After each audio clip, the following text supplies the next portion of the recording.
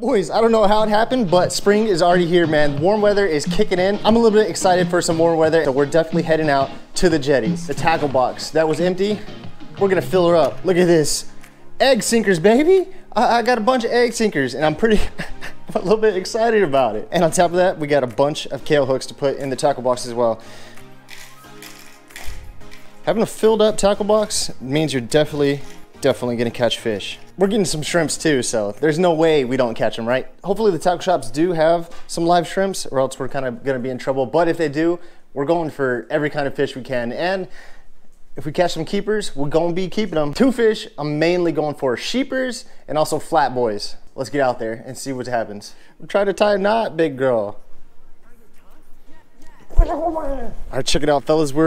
We're a carp guy today. We're definitely gonna be a jetty carp fisherman today, and we got the shrimps ready to go. And also, we're fishing with an island boy.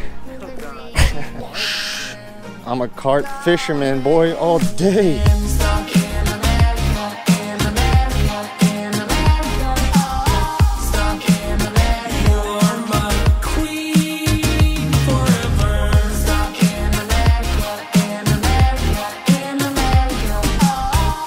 It's early, boys. We're the first ones out here on the jetties. First up, we're gonna start off with some live shrimp, looking for some flat boys. Look, it's freaking beautiful out here.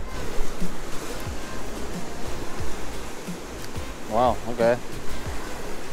Just saw some little minnows jump up. That's exactly what I want to see in this area to catch some fish.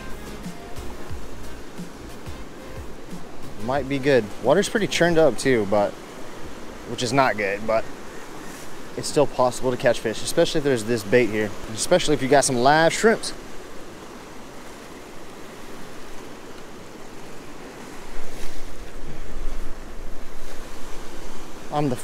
They're here, boy. They're freaking here, man. That's what we're looking for. That's what we're here for, baby. That's nearly a halibut right there. Holy. That is hilarious. It's a cute little guy. That's a fish for sure. Yeah. My gosh, dude. That's the smallest flounder I've ever seen or caught. Bang. Wow. See a big fella.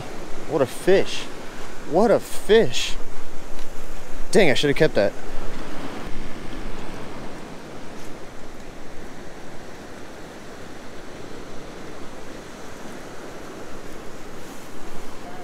There's a guy. I'm pretty sure. Yeah, there's one. That's a better one. Oh, it's a sheeper. Damn. I'll take it though. I'll take it. Wait, is he snagged? No, we got him. We got him.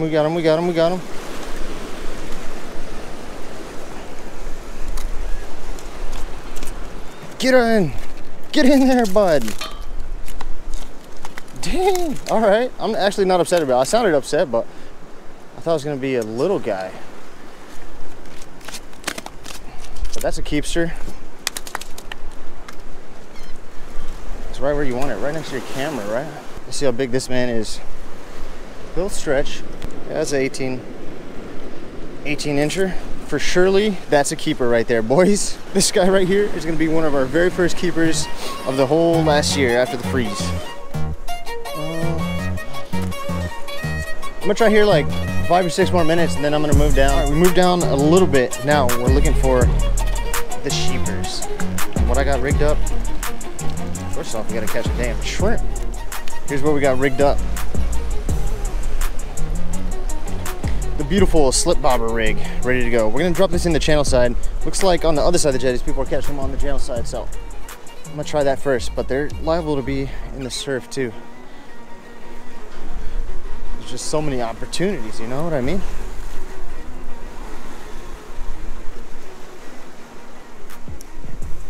We got this slip bobber about 4.5 feet deep right now, which is not that deep. But if we don't get bites, we'll put it deeper and deeper until we probably get snagged up by a rock, or we catch a fish. Fish, or hung. We might have had a fish right there, fellas. Man, why don't you guys pay? I told you guys to watch the bobber, man. Give you guys one job, you can't do it. You made me miss that fish. I'm gonna stop paying you guys if you're not careful.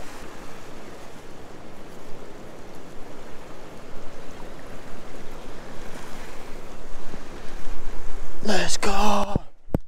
We're gonna get them right here. We're gonna get them right here. We're fishing a little bit. Right here, there's a little ledge, which you can get snagged on. We're trying to fish right on the outside of it, which is pretty hard to see where it is right now with this chalked up water, but I think that's where our best chance is. And that's right where we got that bite. Look, we just got another bite. Let's go. I got him. The very next cast, dude. Let's go. No. I hope he's not. No, I think he's snagged, dude. No, he's not. Oh, that's a big one. Dude, you can get him with that. Dude, I would put a longer thing on there. Yeah, I need to probably do that. You weren't yanking my chain. Dang, that's a big one. That's a big one, dude. Two right in a row, dude. They're here, they're here. Bang. All right, we got 2 guys on the stringer. That's all I want. You know, a lot of people will come. Right now, it's pretty easy to catch sheepshead. A lot of people will come and just catch their limit every day. And for me, it's not necessary. I'll just take a couple just for a meal and I'm good to go. I might keep one more, I don't know. I might get crazy and keep one more.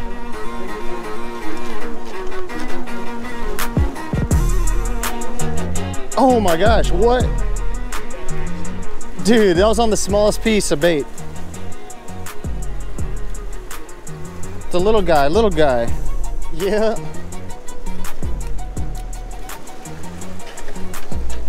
Oh.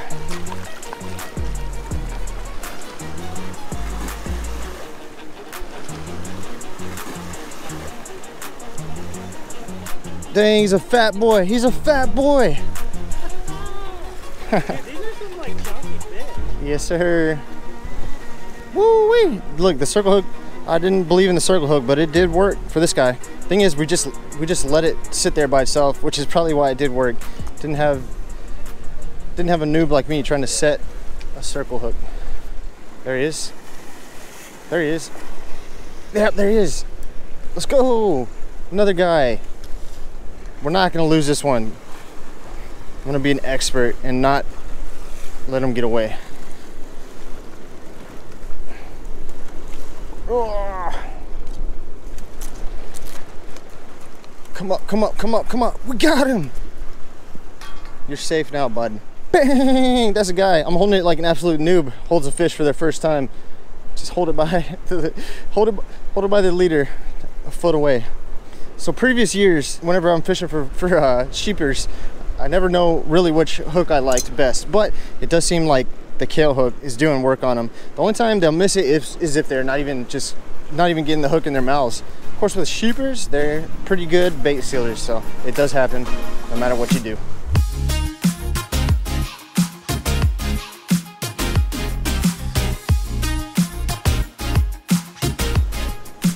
There you go. Oh, what is that? That's a guy.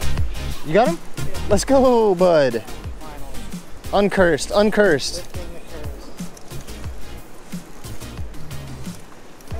That's a world record right there. No, that's a world record right there. So I got the slip bobber cork, which you can get down pretty deep, but Drew's just using a normal popping cork with a long leader, and it's working as well. Oh, there he is. Bang! What did he run? It's like 15 on the dot. No way. I'm gonna let him go. I got a little one as well.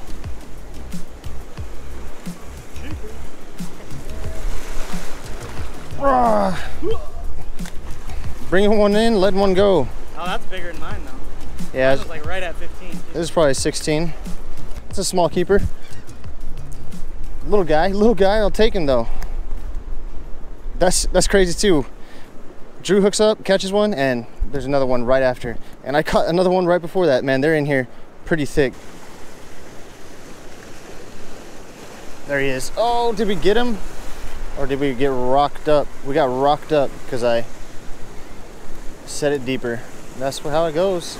Maybe there's a fish on there who'll pull us out. Oh wait, there's something on there, dude. What?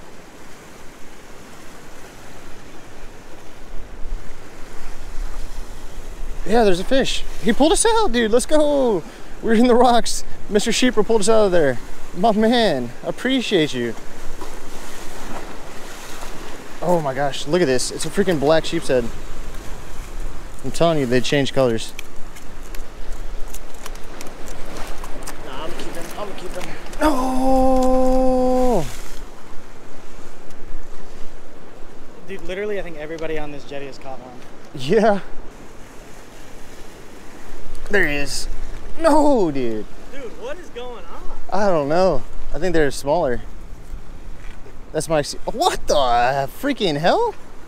Look, he chomped it, dude. Sheepshead bite power right there. Oh my god, I got a bite. Oh, you're under. You were. Look at that, fellas. I didn't even set the hook on him. I think he just bit this. My bad. There he is. Oh, man. Eat it. There he is. There he is. On the dead shrimp, dude. On the bottom. Let's go. It's even better. When there's a lot, man, I think it's even better to fish on the bottom. And it does seem like there's a lot of guys here.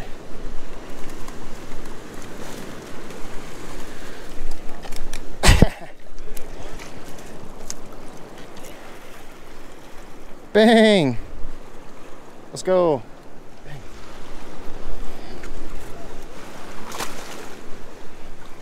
So now we keyed in that they're on the edge right there. So what I'm doing is I'm passing right past the edge with this bottom rig, and it's hanging off the side of that rock. And they're just coming right next to the rock, because that's what they do. They're looking for barnacles on the rock, little crabs, little shrimp, and they're just picking it up off the rock. There you go. There you go. There you go. Get him, bud. Am I over you? You're good. Stay on, stay on. Get him on there. Let's go. Dude, everyone's freaking catching fish. It's crazy out here. I thought it wasn't gonna be that crazy, but it is kind of crazy. We got the sheepers back there. We're getting out of here. We actually used up all our shrimp. I thought we had a good amount of shrimp, but we used them all up, but we did get the sheepers we were looking for. All we gotta do now is go cook them up. All right, time to cut them up.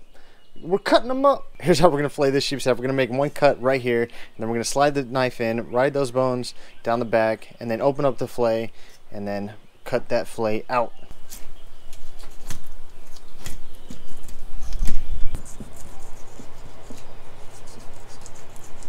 One thing these sheepshead do have is the big old rib cage. It starts about here, it goes all the way down back here. So you can go around it, but I just like to avoid it and then just cut the fillet here. You lose maybe just a touch of meat, but it is way easier. And you don't have to deal with the bones. And then once you get past the belly, you can just slide your knife all the way through. There you go.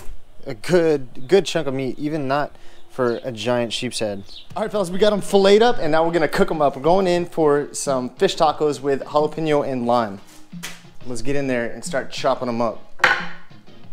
We got onion, Roma tomatoes, garlic, jalapenos, and some limes as well. We're gonna chop these guys up and then put them on the pan, start cooking them down before we add the fish to the same pan as well.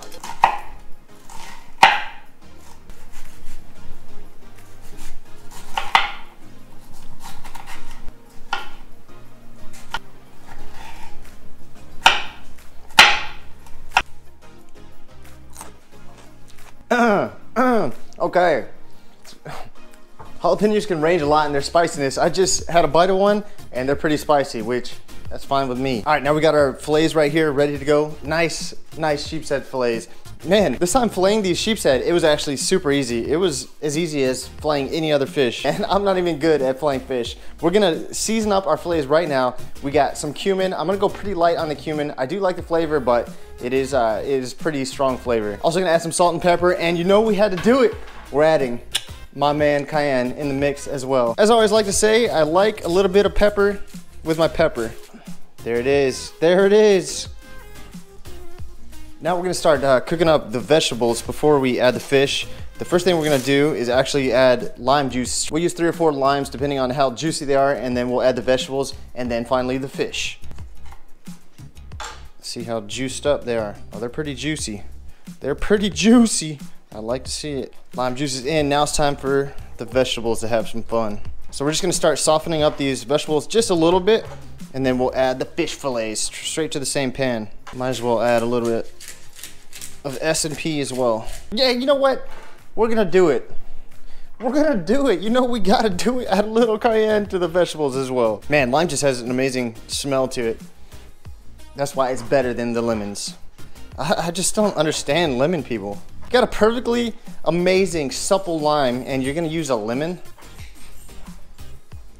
I mean, they got issues. Those people got issues. That's all I'm saying. All right, just about 2 minutes, I would say. Now we add the fish fillet. Bop.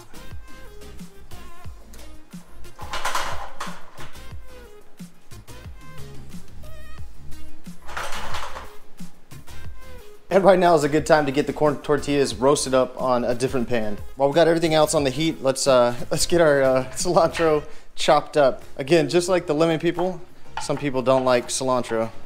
I don't know what's wrong with them.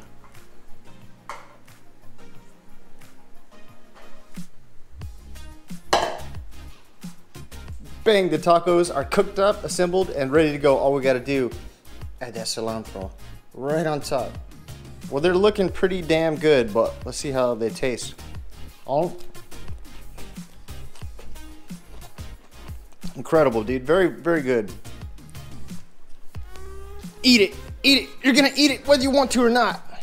Eat it. Eat the taco. Well, it's been a little while since we did a catch and cook, but it was a good one. The only reason we haven't been doing them is because the freeze we had last year. I wanted to give it at least a full year before we started doing catch and cooks, but we're past February, we're past March, so at least we're definitely not getting any more freezes, at least in the first half of this year. I'm telling you, sheepers are pretty underrated. They taste extremely good.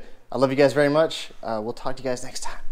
Stuck in America, in America, in America, whoa.